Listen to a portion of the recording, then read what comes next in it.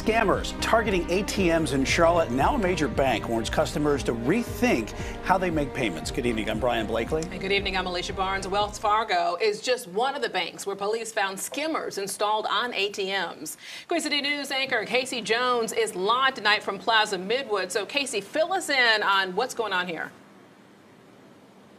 All right, so far there have been at least 2 skimming devices found on ATM machines in Charlotte. One in Northwest Charlotte at a credit union, the other right in Uptown Charlotte at the Wells Fargo headquarters. I reached out to Wells Fargo to ask how many victims and how many skimmers. They said they couldn't tell me, but I spoke to a woman who was at this ATM and believes it's the reason she got hit.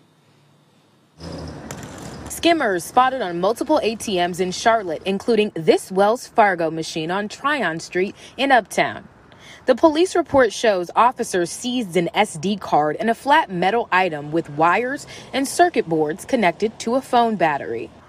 Investigators say they also found a device on Couloak Drive at the State Employees Credit Union where thieves were caught on camera installing the devices.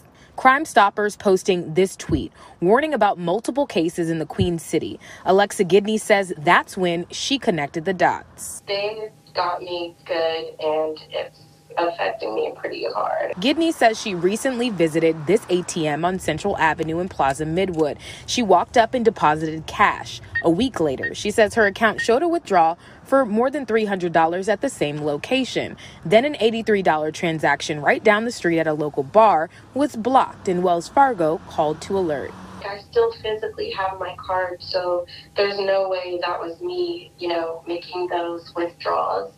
So yeah, it was pretty upsetting. The FBI says the skimming devices fit over the original card reader, storing data scammers download and make into fake cards later.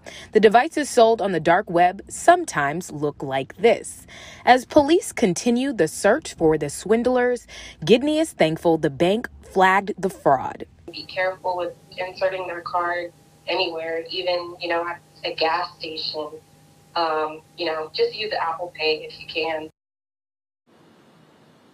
Yeah, the good news here is that those scammers were caught on camera, so hopefully someone will recognize them. Now, Gidney, the victim that you just heard from, says she didn't initially report this claim to police because Wells Fargo had already launched an investigation. But police encourage her to do a report anyway because that helps them gather more evidence about these suspects. So if you think you may have been a victim, call police. And Wells Fargo, tonight, they are encouraging you to consider tap to pay or other contactless payment options. Reporting live in Plaza Midwood, Casey Jones, Queen City News.